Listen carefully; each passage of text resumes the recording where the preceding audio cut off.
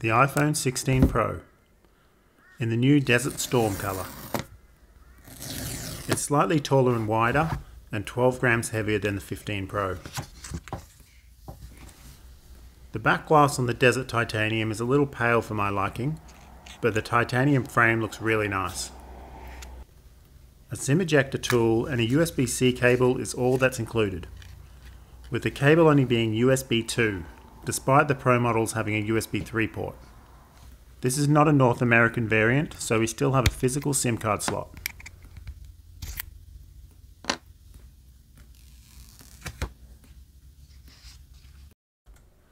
It's a 128GB model with the latest iOS 18 installed.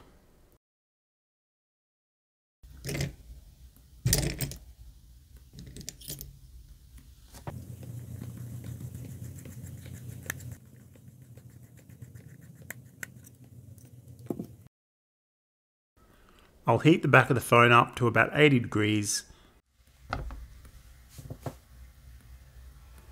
then clamp it down in the Refox RS50 to lift it open.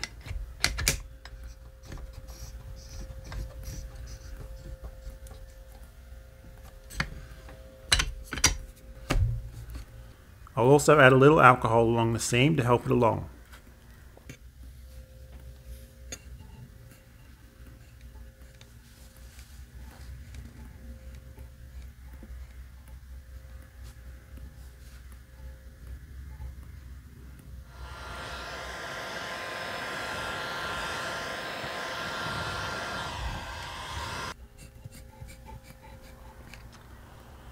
Once I've opened up a crack, I can stick in a card.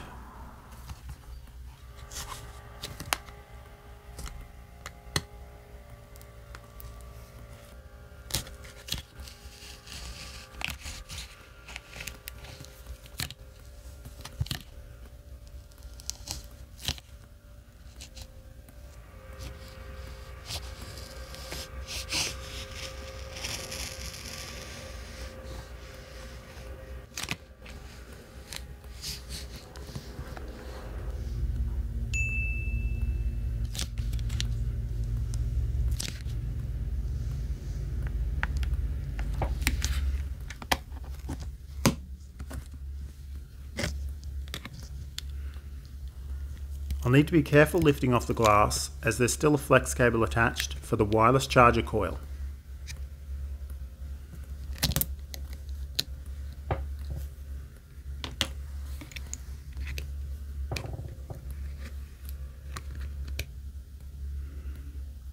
I'd like to thank PCBWay for sponsoring the channel, but also for providing the greatest hub of technical prototyping. Services normally reserved for high-end manufacturing, now available to the public. You can get your own custom circuit boards from only $5 for 10 pieces. PCBWay can also assemble it for you, starting from just $30. Their excellent support can help you find the right service for your needs. They also have a great open source community with thousands of projects and competitions where you can win cool prizes. So check the link in the description and get started today. PCBWay. Prototype the easy way. I'll need to undo 4 tri-wing screws before I can release the flex. I should have disconnected the battery first, but I forgot. On the back glass we have the new 25-watt wireless charging coil, which matches the wired charging speeds of the iPhone now. It's surrounded by the MagSafe magnets. We also have the rear-facing microphone, which looks significantly larger than the usual ones found in phones.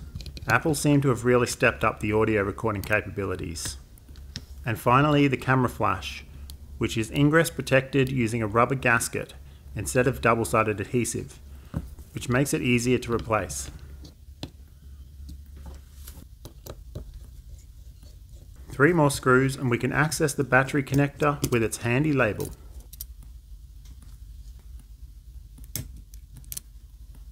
I'll disconnect all the ribbon cables.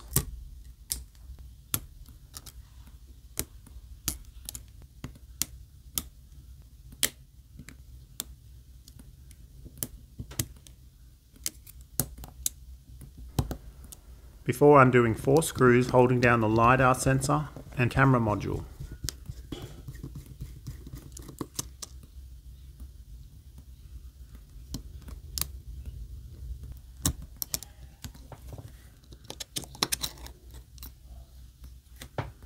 The camera module contains a 48 megapixel 120 degree ultra wide camera,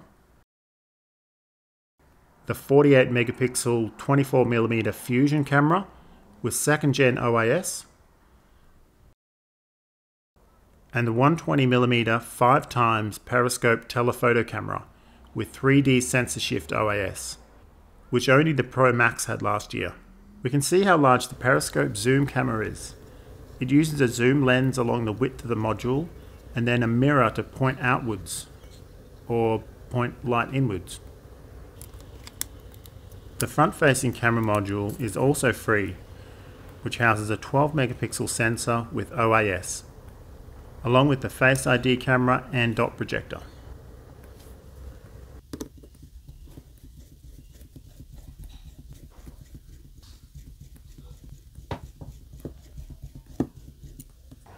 Six more screws and the upper loudspeaker comes free, with an antenna attached.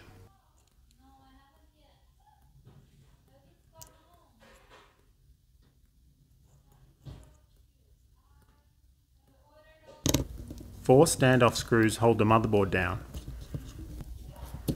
And there are two ribbon cables for the screen plugged into the back, one of which was nice enough to unclip itself.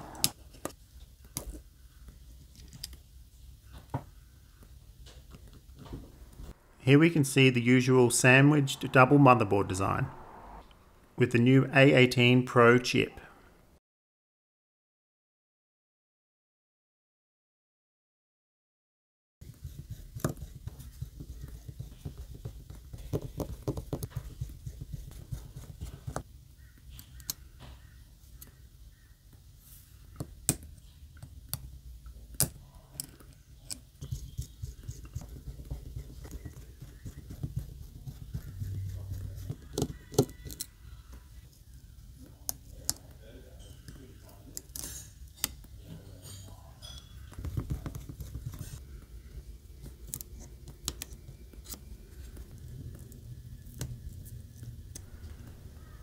"13 more screws and we can release the lower loudspeaker and taptic engine.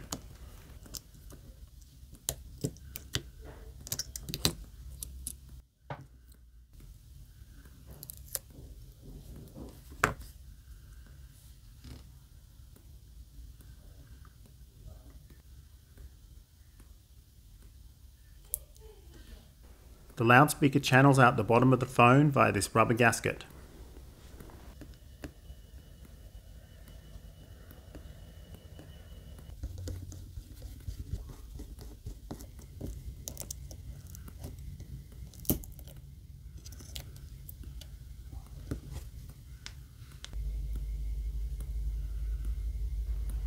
I couldn't work out how to open this part, but it appears to be the barometer and another lower microphone inside.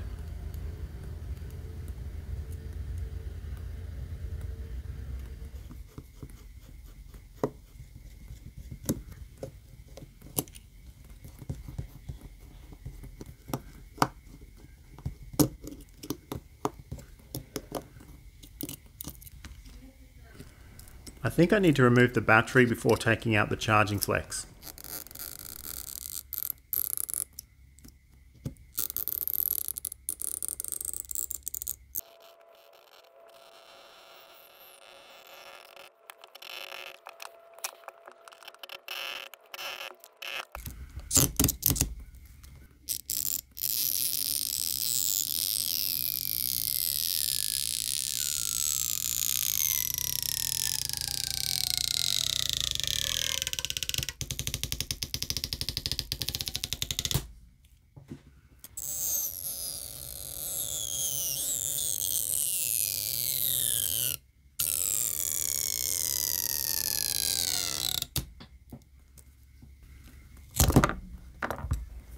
I was a bit confused by the metal panel over the battery, but now I can see that the whole battery has a metal shell.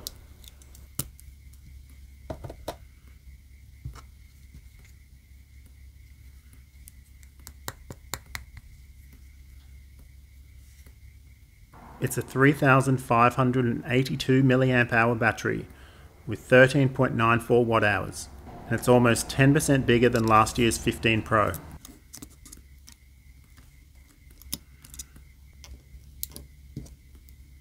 Now I assumed the whole lower flex was just one piece, like Apple usually do, but then the charging port just popped off. Having a flex just for the charging port is going to make repairs cheaper and easier.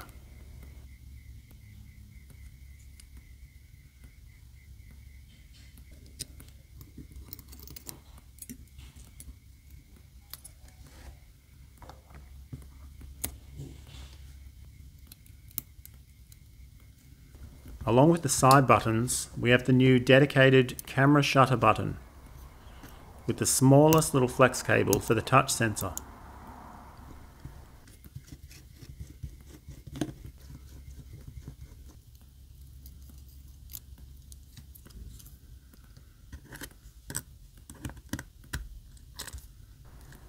I can't remove this button assembly yet, as it snakes underneath the frame and requires the screen to be removed.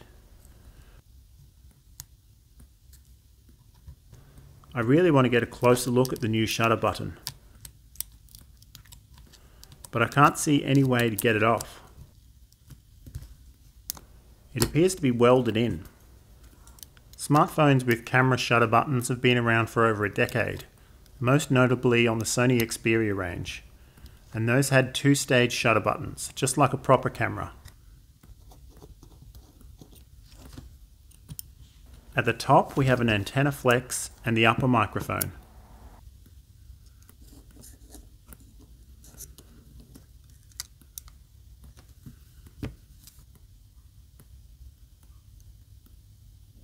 And that's all that's left before taking... Oh, I forgot, the new Apple AI chip.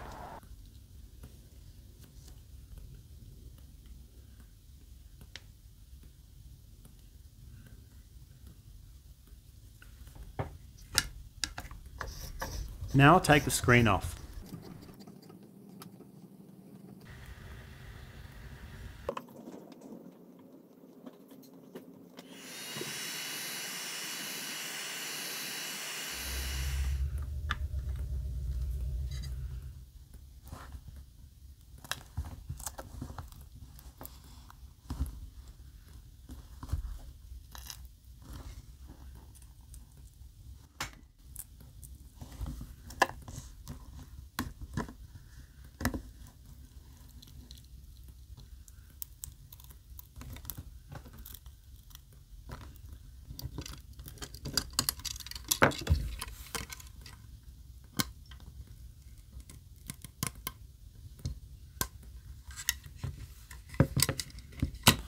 There are two brackets which cover the flex cable connections, so you can replace the screen without breaking in through the back.